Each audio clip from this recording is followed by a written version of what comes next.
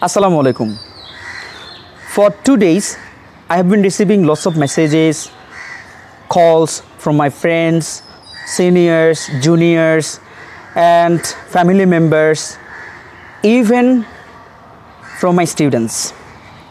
Regarding a video went viral, a channel, a sport channel, and one of the, I will say the most or popular channel in Chattogram. I am not naming of that channel.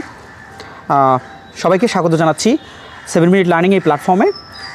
আজ আমি কথা বলবো একটা video viral হয়েছে যেটি একটা চ্যানেলে এবং সেটি সারা বাংলাদেশে মোটামুটি ছড়িয়ে পড়েছে। আমি বিভিন্ন জায়গা থেকে মেসেজ পাচ্ছি।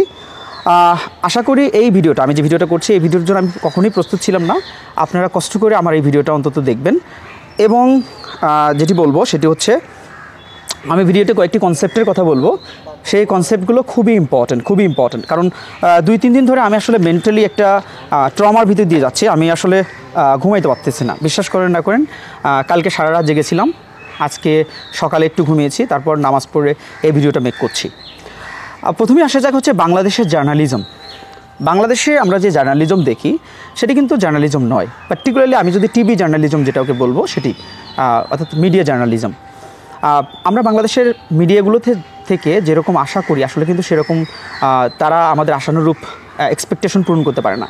তারা যে ধরনের নিউজ সার্ভ করে আমাদেরকে শুধুমাত্র ভাইরাল হওয়ার জন্য, ফর এক্সাম্পল আপনি বলতে পারেন হিরো আলম, পরিমণি, এইসব মিডিয়া পার্সোনালিটি যেগুলো বাংলাদেশের যারা আসলে দেশকে কন্ট্রোল করে, যারা আসলে শিক্ষিত জনগণ, তারা আসলে কিন্তু দেখে না এদেরকে।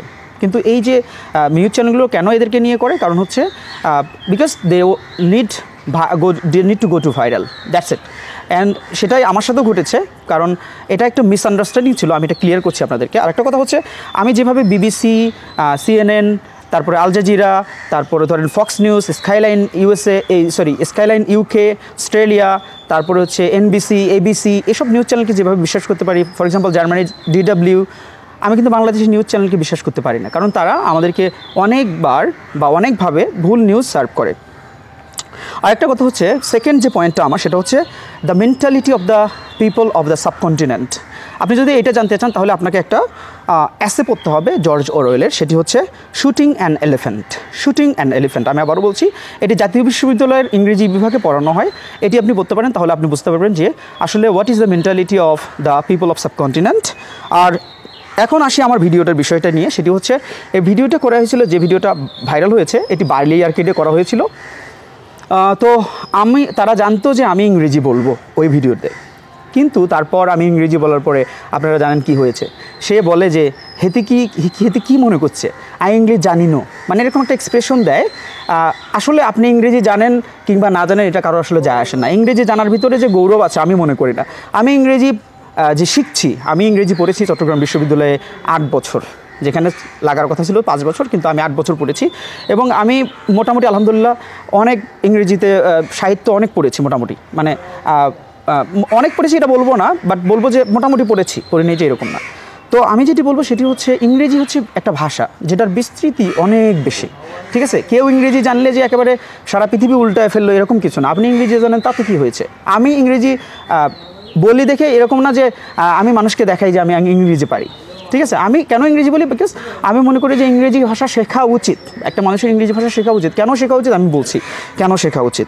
তো আপনি ইংরেজি পারাটা যে একেবারে আপনি ওভার স্মার্ট হয়ে গেছেন, আপনি ইংরেজি পারেন, এরকম কিছুই না। আমি আসলে এরকম শো করতে চাইনি, কিন্তু সামহাও তারা এটা এভাবে পোট্রে করেছে যে আমি শো করতে চেয়েছি আর সে শো করতে চাইনি, অথচ কিন্তু সে বলেছে যে হাতে কি মনে করছে আমি ইংলিশে জানি না। আমি কিন্তু এটা বলি নাই। আর দ্বিতীয় কথা হচ্ছে তার যদি স্পোর্টসের যারা দেখেছেন ভিডিওটা, তারা যদি তার নিউজগুলো দেখেন আপনি, সে কিন্তু মাঝে মাঝে ইংরেজি বলে, hello it's confusing, still confusing.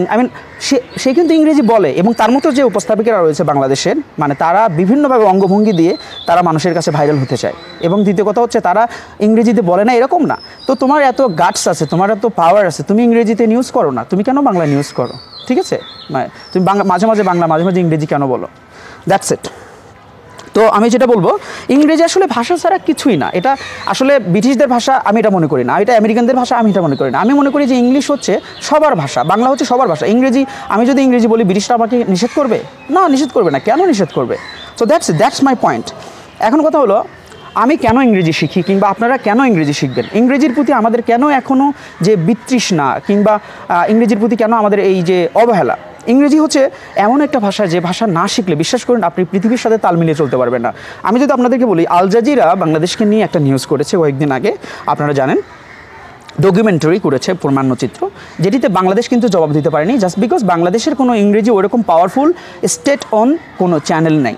এই জন্য এই জন্য হলো আমাদের ইংরেজি শেখা উচিত। আরেকটা কথা হচ্ছে, আমাকে লস অফ স্টুডেন্টস আস্ক করে যে গতকাল একজন বলেছে যে সে অনার্সে পড়ে কিন্তু সে ইংরেজিতে লিখতে পারছে না, এজন্য খুবই আপসেট সে। সো ইংরেজি ভাষাটা শেখা উচিত।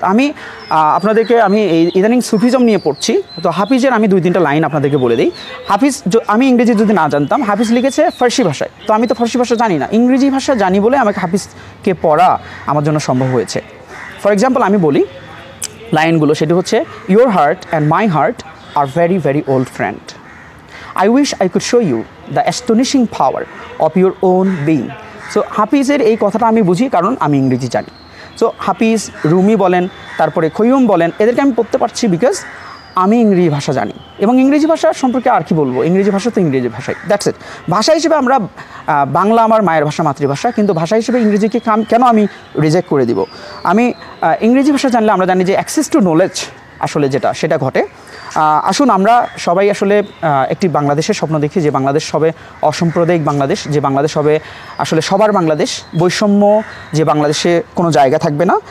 সবশেষে বলবো, বাংলাদেশ চিরজীবী হোক। আর আমার স্টুডেন্ট যারা আছো, সিনিয়র্স, জুনিয়র্স এবং আমার ফ্রেন্ড যারা আছো, আমার ভিডিওটা আশা করি শেয়ার করে দেবেন, যাতে করে এটি আসলে মানুষের কাছে পৌঁছায়, কারণ এটি মানুষের কাছে না পৌঁছলে আসলে আমি মনে করি না যে এই ভিডিও করার কোনো মানে আছে। And at last but not the list, stay blessed and stay foolish, keep learning with my channel 7 Minute Learning. Assalamu alaikum warahmatullah.